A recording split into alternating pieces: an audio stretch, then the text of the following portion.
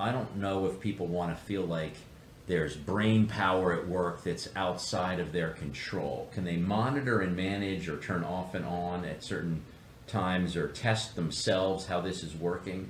Talk about that user interface. This is very similar to what an operator would do with the building management system. That is, he will be able to see on his screen all of the different parameters of the chiller operation. He will see the flows, the temperatures, the pressures, and so on.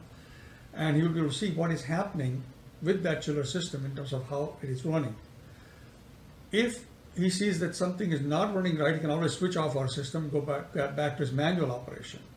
And what we are doing is not any different than what he's doing, except that we are doing it continuously. Every 5 or 10 minutes, we're changing the parameters based on the chiller loadings, the ambient conditions, and the user requirements. So he is driving the car if he wants to, he or she. Yeah, he's at least has the steering in front of him. Algorithms make autonomous smart vehicles possible. Algorithms make energy intelligent smart buildings possible.